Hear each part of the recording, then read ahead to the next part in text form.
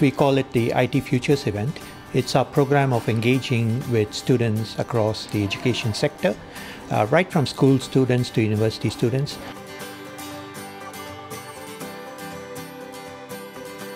We have our senior employees through to our newly recruited graduates and everyone in between engaged in our IT Futures program. I think if we can in some way inspire and help and support the youngsters coming through into this industry, then I know that as a company we will be doing everything we can to support that.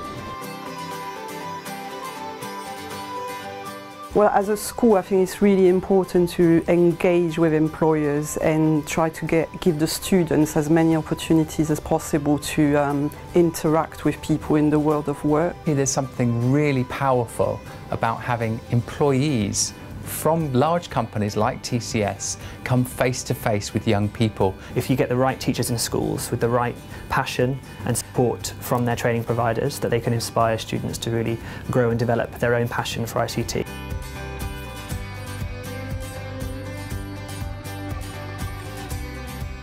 Be studying tech just now at university is really exciting. There's a wide number of opportunities and obviously a huge skills gap. There's a really growing and booming tech sector in the UK, so there's lots of great opportunities for our students. I'm passionate about technology because there's just so much going on and there's so many different fields you can go into. I'm really interested in educational technology, so there's just so much you can do with it. It's a very changing environment. The jobs that we have today won't be the same jobs that we have in 5 years in this industry.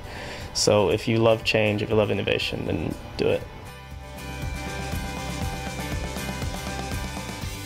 And the winner of the 2015 Tech Challenge is... This is not theoretical, this is not in the lecture theatres or in the classrooms, this is out in the community working with a real-life organisation tackling a strategic issue that they're facing.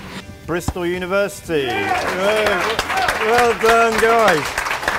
Want to come up, guys?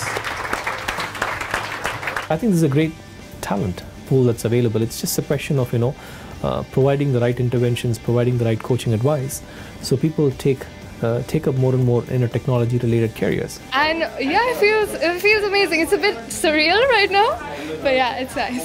And of course there's a 1-month internship, a paid internship, that too, with TCS in London, and I think that's the best thing they could possibly give us.